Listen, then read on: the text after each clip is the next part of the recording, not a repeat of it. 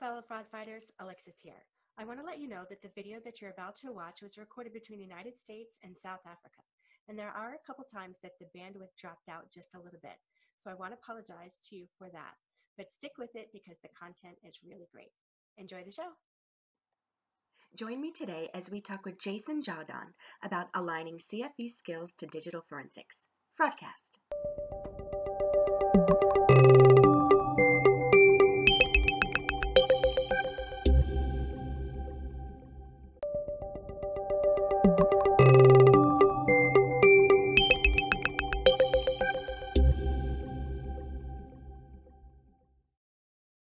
Hello, fellow fraud fighters. I'm your host, Alexis Bell for FraudCast.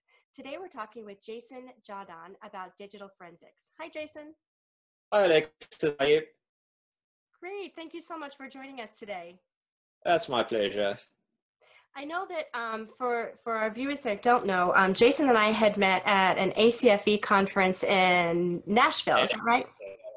Right, in Nashville, Tennessee. And so we had some time to talk there, and then we had hours at the airport after that. It certainly made the sort of trip at the airport a lot easier having somebody to talk to. Exactly. And so we had a very interesting conversation sort of about this alignment between the certified fraud examiner skill set and aligning that to digital forensics. And I just thought that the conversation was meaningful, and that was something that our viewers may be interested in. So Jason, tell me a little bit about your background and sort of what your perspective is coming from. So I joined law enforcement in 1991 as a young detective.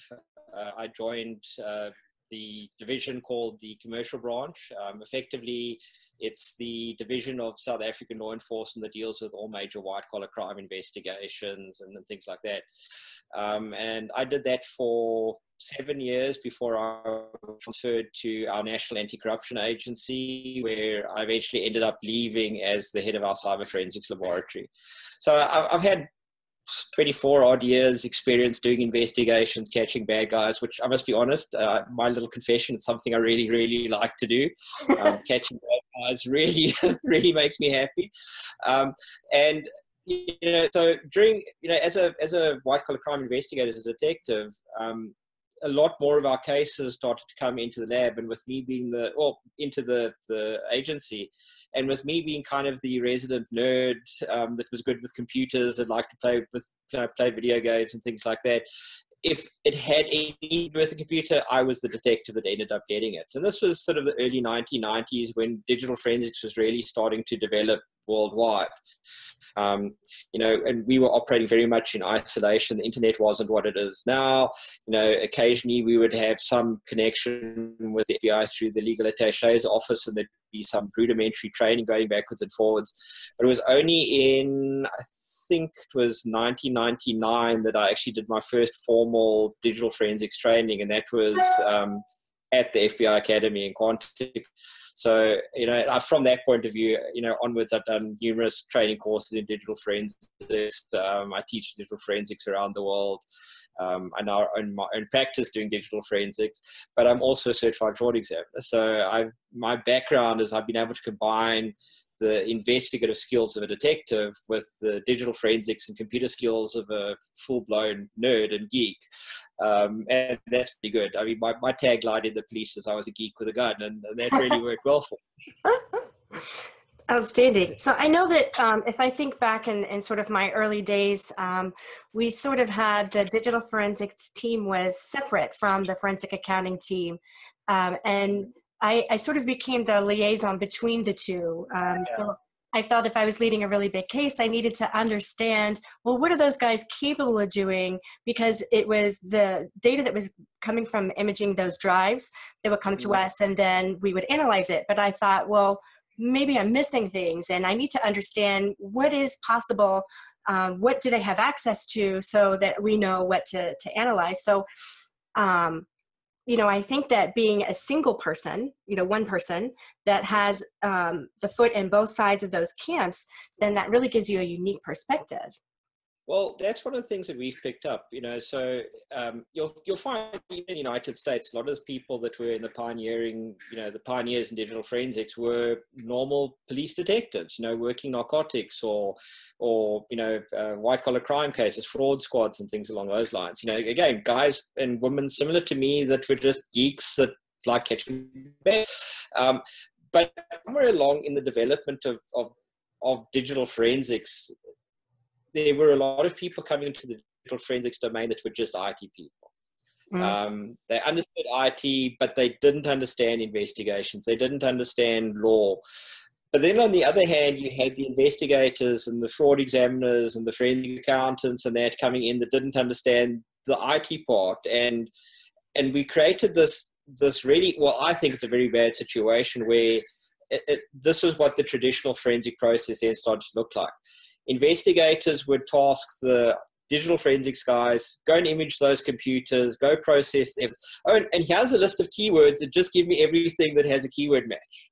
And then the analysis would then be done by the investigators. But the problem with that is that there is so much more around a computer environment, operating system, how the application, how everything interacts, that me just finding an email, for example, doesn't tell me the full story.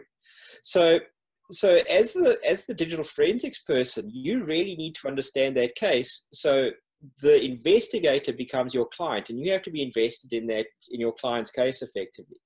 And it's the role of the digital forensics examiner to actually give you the optimal evidence that you need in your case, because sometimes it's the evidence that you don't even think of asking about because the investigator is not aware of what the system is. So to give an example, this is a horrible confession to make. I'm a guy, I suck at cars. I can put the gas in and I can switch the car on and I can change the tire. Don't ask me to work on an engine because there'll probably be more parts left over than But that's often very true with the digital forensic stuff as well. A lot of people think if you just give me the data analyze, that's solving the case, but they're not aware of how everything fits together. And that's where we need to see a joining, not necessarily of digital forensics people being investigators being digital forensics people, but we need to have a coming together, a sharing of minds to a sense where they both understand the needs and the capabilities of the other, so that you could actually give an enhanced product at the end of the day. And I think that's something we don't do very well. It's easy for me to turn around and say, it's something what I've seen, just working locally in South Africa and other parts of Africa. But having investigations around the world, that's what I've seen in other countries as well.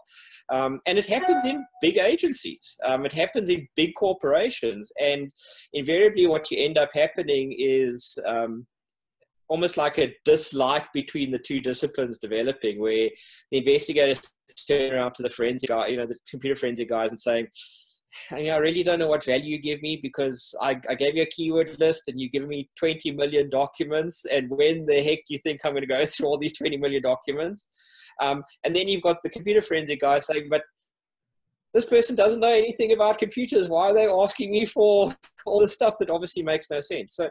So somewhere along the line, we need to bring these two together. And that's where I found that having digital forensics practitioners that have good investigation skill sets, that understand investigations, that understand how to build cases, understand how to collaborate with other parties in a project environment or in a team environment, and also understand the legal issues, actually allows them to play a far more valuable role in the investigation.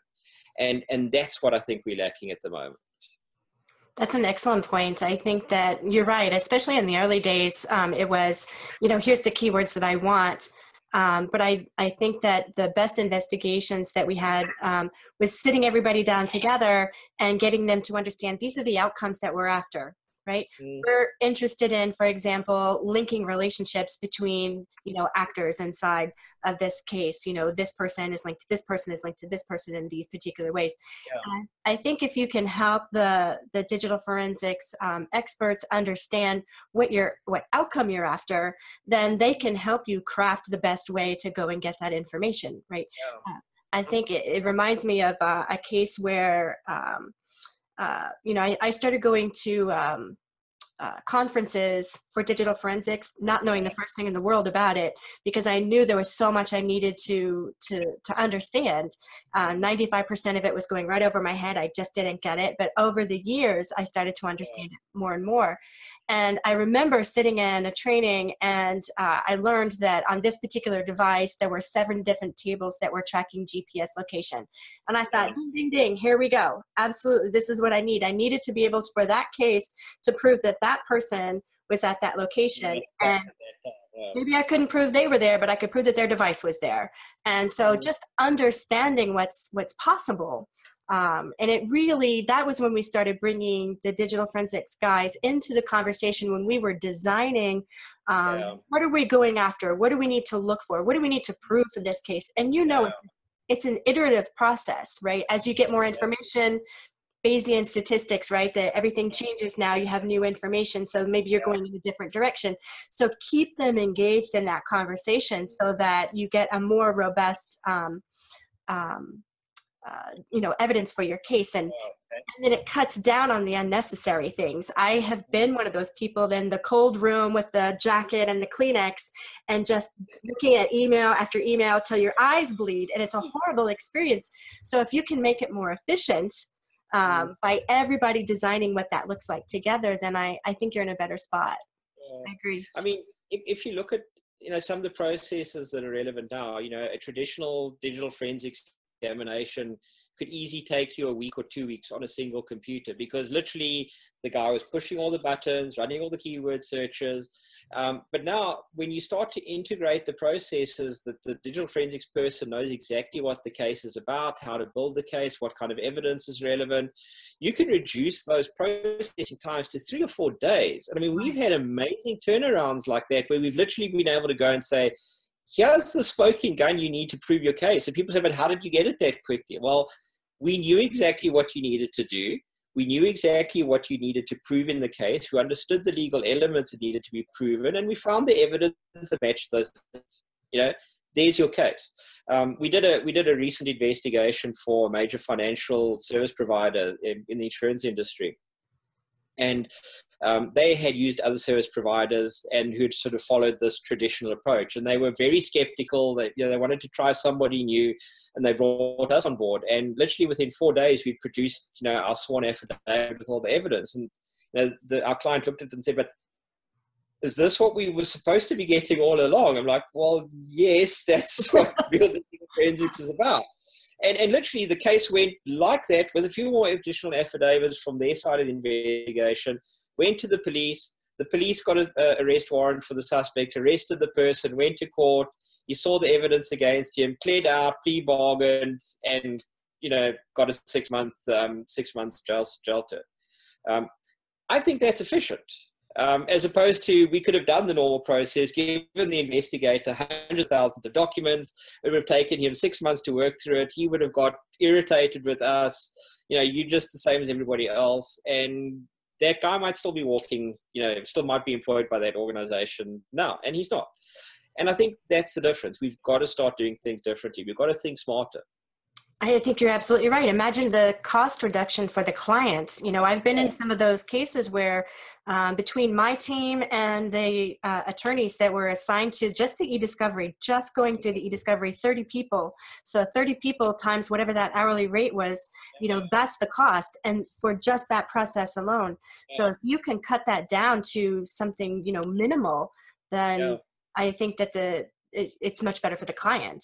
But I'd like to go back to your point about the legal elements. That if we think through a case, right, as a certified fraud examiner, we're always thinking that, we have to prove this in court. Our entire process is forensically sound, so that by the time we get to court, everything, we can just present that, right? Yeah, that's correct. So on the digital forensic side, if you have examiners that understand that legal element, what is required for us to be able to prove that in court, then that's half your battle right there. I think that's an excellent point. We've seen a lot of benefit from it. And look, to a large extent, I still find prosecutors and judges and defense lawyers and civil lawyers, that struggle to understand some of the nuances of digital evidence. So we spend a lot of time actually educating the legal fraternity. So I'll often do engagements with our law society, speaking to attorneys, speaking to lawyers, speaking to prosecutors, training judges, because at the end of the day, those are the people that are going to evaluate that evidence. But it's also been a benefit for us because we've better understood legal practitioners need to prove their cases in court. So the advantage of that is we've been able to take that expertise, and when we're doing our investigations, our digital forensic investigations, we can identify evidence we know will help actually prove certain elements. So for example, if one of the elements in the case, let's take a typical fraud investigation. In South Africa, we use a common law definition for fraud. So it's an unlawful and intentional misrepresentation that causes prejudice or potential prejudice. Now, in most fraud investigations, the investigator finds the thing that was the misrepresentation, whether it's a document or an email or words, whatever it is, they'll find that, and then they find the misrepresentation, they link it to the person, and then they show that that misrepresentation was the causal link to the financial loss or the prejudice that the victim suffered. Right? How do we prove intention? Intention in most crimes is a very subjective thing. It's not like there's some objective piece of evidence that's out there. But again, from a digital forensics point of view, we can develop that objective intention. So I'll come back, obviously being a fraud examiner, we all know the fraud triangle. I'll come back to the fraud triangle and I'll look at things like opportunity, rationalization, and I'll be going through that individual's computer or smartphone or their iPad to look for those kind of elements that help show intention.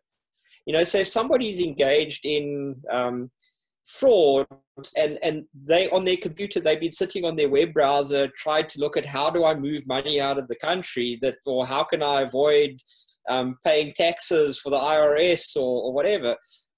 That's kind of what we call a clue. And a lot of digital forensics, a lot of investigators miss that from digital forensics because they don't think about it. And that's where having that understanding of the law is so critical, because now you're not finding evidence just to satisfy what an investigator wants you to find.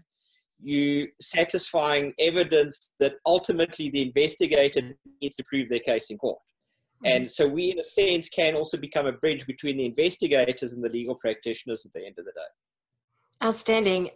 You know that the Netherlands is often referred to as the most connected country in the world. And so they really are the leaders in sort of all things digital, right? At least that's their reputation. And so I know that one of the things that they do is they have people that their job is to educate judges and prosecutors about digital forensics, but it's a formalized process. And so you mentioned that you're doing that as your firm, but what would it be like if it was a formalized process across the board? How would that help the industry? So ironically, I can actually comment on the Netherlands example because I'm actually an assessor for the Netherlands Department of Justice that runs this program. The Netherlands Department of Justice has this program called the Netherlands Register of Court Experts. So it's a regulatory framework, not just for digital forensics, but for a number of the other forensic sciences as well, DNA, ballistic, and so forth. And part of the regulator's responsibility is educational. So it's educating the legal fraternity and the judges about different forms of forensic evidence and how to evaluate it. But the other part of this framework, which I find very exciting, is that you may not testify as an expert in a Dutch court in a forensic science discipline if you haven't been assessed and recognized or registered by this regulatory body. So, if I think about from a US perspective, if I'm going to testify in a US court, I've got to do my whole, my evidence in chief where I've got to qualify as an expert. I've got to meet all the Dorbert and Fry standards and all those type of things. That doesn't exist in the Netherlands. It literally is, are you registered here? Yes. Where's your registration? Okay, you're an expert. Bam. And that's it. The judge knows that person meets the necessary standards. and knows how to test that person against those standards. So it's a nice system. And I think if I look across the board, we probably need more education worldwide in the judiciary and in the legal fraternity about what digital evidence is and how digital forensics works. The reason for that being is because there are a lot of people out there that are like to refer to as dabbling in digital forensics, are not really qualified. And because to a large extent the discipline is still fairly new in legal terms, I mean, we've only been really doing it for about 20 years, we're still in that position where bad case law could be set, and that can have a precedent effect on all digital forensics. So could you imagine, in the US Supreme Court, there's a piece of case law that gets handed down around the admissibility of digital evidence, for example, and that could fundamentally change digital evidence throughout the entire United States. And of course, perhaps in the United States, I guarantee it'll filter down to the rest of the world as well, because that's how it works. So I think it's very important that we have these kind of educational conversations. And for me, it's very important that these educational conversations have to be more than just about a firm or a practice or a person. It's about building a community, and it's about making things better. So, it's very important for me at a personal level that we should do this education, not because you're getting paid for it. And a lot of the stuff that we don't get paid for because, the departments don't have funds for. But it's important to do it because at the end of the day, I believe very strongly there is a human being's life at the end of the line on the work that I do. If I do really, really bad work, or I make a really fundamental mistake, I could put an innocent person in jail, or my work could be responsible for putting an innocent person in jail. But on the other side, my work might be so substandard that a bad guy or a bad girl who should go to jail doesn't go to jail and continues to offend. And I know while most of my cases in my career have been white-collar crime cases and crime cases and hacking cases, I don't know if I could really live with myself if that was in a pedophile case or some kind of kiddie porn case, that you let that kind of person get out. So, I think we do have a responsibility to educate others, and it's a global responsibility. We need to share our information. Absolutely. I know that was one of the things that you and I talked about sort of at length at the airport was, this idea that, you and I both own our own consulting firms, and consultants have generally, across the board, wanted to hold information because that's what's proprietary to them, and that's what they're making their money on. That's what makes them the differentiator between the next consulting firm. And that goes true for the small people like us, and then all the way, the really big firms. But I think that's a mistake. I think that there are things that we need to be able to share with each other. Obviously, if it's, trade secrets or something like that, keep that to yourself. But there's so much information that we have in our heads from 20 and 30 years of doing this kind of work that I feel like that we have an obligation to share that. And whether that's, sharing that with law enforcement, with other certified fraud examiners, digital forensics, academia, you and I have talked a lot about academia and sort of having those conversations about driving research that's relevant to the practitioners. That takes conversations, and that takes being able to share knowledge to be able to drive that kind of direction. So I think that we have an obligation to do that as a community, and that's one of the reasons I wanted to bring you onto the show, because I think that's something that I admire about your work, that consistently throughout your career, that's something that you've just done. You've been that beacon for sharing of knowledge, and I just think it's critical. I mean, one of the things for me is very important, especially around this collaborative effort. And this is something I often used to say when I was still working in law enforcement, is how often did we talk about organized crime? All the time. We talked about organized crime. We never, ever once spoke about organized law enforcement. We have agencies that don't talk to each other. We have agencies that don't share information. We've got political turf wars.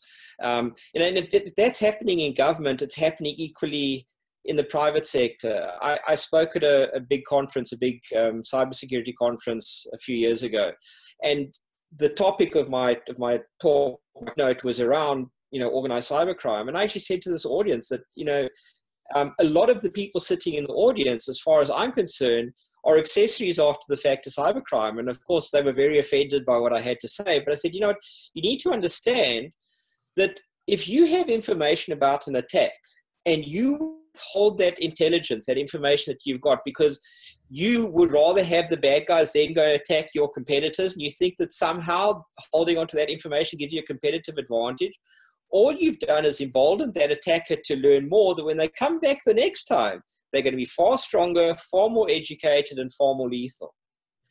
And when I said that, people say, oh, we never thought about it that way. And that's the problem. Yes, our information, people retain our services for our skills and our expertise. But do I want to hold on to the same skills and expertise for the last 30 years? I mean, could you imagine if I was still investigating cases the way I did as a young police constable, detective constable 25 odd years ago? I would be a really useless investigator because things have changed. We've moved on. And I think I'm a big fan of Bruce Lee and Eastern philosophy and things along those lines. And, I always remember the story about, the Zen master who's talking to his student, and he says, when the student comes and says, I want to learn everything. And the master sort of gives him a cup of tea, and he starts pouring until the tea starts, and he just carries on pouring. And the master says, the student says, but master, it's overflowing, you must stop. But the master says, you like this teacup, you fill with your own ideas and you keep on pouring. I have an alternative interpretation to that. If my cup is full, I've got nothing for new knowledge to come in. So I empty my cup by sharing my knowledge with others. And I now have space to learn new things. For me, that's driven my innovation.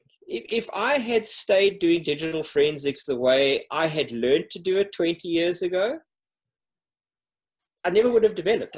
We never would have evolved. We never would be doing things differently. So for me, emptying my cup periodically to share my knowledge and expertise with other people allows me to fill it up again with new knowledge. I don't lose the old knowledge because it's out there and it's part of who I am. It's part of my DNA. But it forces me to innovate. And I think innovation is very important in what we do. If you think about it, going back to your organized crime comment, they are organized. They work with each other and they are organized. And we need to be more organized and working together and collaborating more, because otherwise they're going to be ahead of us, and that's just unacceptable. I mean, just to sort of support that, if you look at most corporate environments, they're incredibly silo-based. I mean, you can tell me what you want to about new management styles. The silos. They exist. They are there. People don't share information. People hold on to information for power within corporations. They're really bad at sharing information. And with cyber criminals and the other criminals out there are really good, is they don't have the same constraints. They share information really, really well. Mm-hmm. If I know that, company X is vulnerable and has poor security, I'm going to tell everybody that I know this company X is vulnerable and has poor security. I'm a bad guy. Right. Because that's how that community works. We need to be more like them. I'm not saying we should do bad things, but we should have the freedom of our fellow practitioners and our fellow professionals that we can share with each other. That reminded me, a lifetime ago, I did my internship at the Syracuse Police Department in New York in their fraud unit.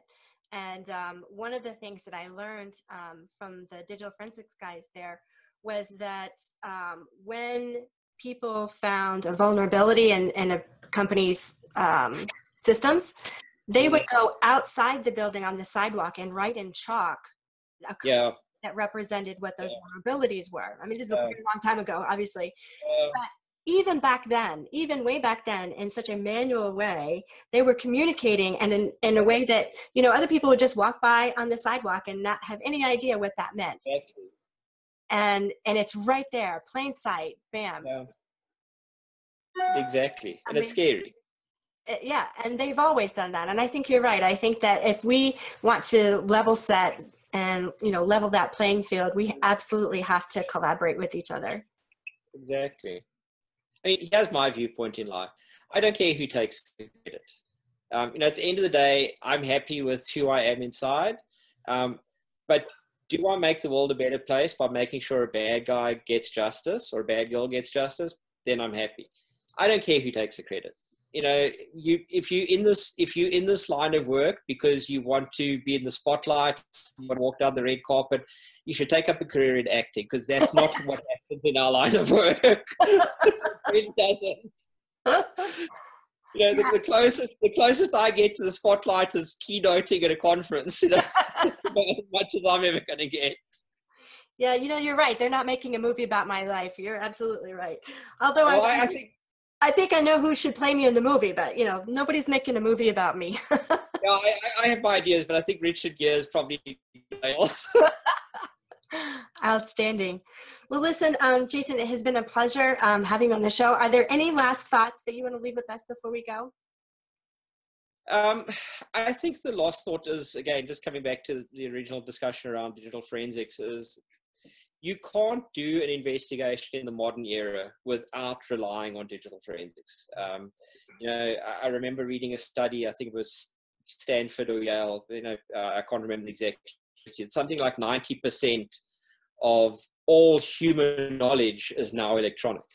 We're creating more electronic information, you know, in a year than we've created so far in the whole of human history. So if we're not using digital forensics in our investigations, how competent are we as investigators and fraud examiners? You know, as a certified fraud examiner, you would know as well, we're bound by our code of ethics and code of conduct and our professional standards. And one of those requires us to be competent investigators if we're doing an investigation. So how competent are we if we don't use all of the resources at our disposal? But to use that effectively, we need to understand the digital forensics world, and we need to get digital forensics people who understand the fraud examiners world as well. Do you have recommendations for financial investigators that are interested in learning more about digital forensics? Not so much to do it, but to be able to understand it so that they can better do their investigation? There's a number of book, you know, really good books out there, sort of easy to read books out there. What I can do is I'll send you a list of references and you can put it in the show notes or something along those lines. But, you know, I think, you know, just going and even speaking to fraud examiners, there's a lovely advantage now with these online campuses, these MOOCs that are out there to do courses in basic digital forensics. I've seen a few really good ones that are, you know, free, or I think most expensive is like $100 or something like that, which is really quite cheap. And they're fine if you want to just get a good sense of understanding. I actually did one over December on forensic engineering. Not that I'm a forensic engineer, but sometimes our work intersects with the work of forensic engineers. So understanding their world makes me better able to operate in that world. So there are no impediments to knowledge. If you want to learn, the stuff is out there. Outstanding. Thank you so much for sharing that. Well, I am so glad that you came on the show. Thank you for being a fellow fraud fighter. Pleasure. Okay, thank you, fraud fighters, and we will see you on the next show. To find out more about Jason and his firm, go to dfirlabs.com.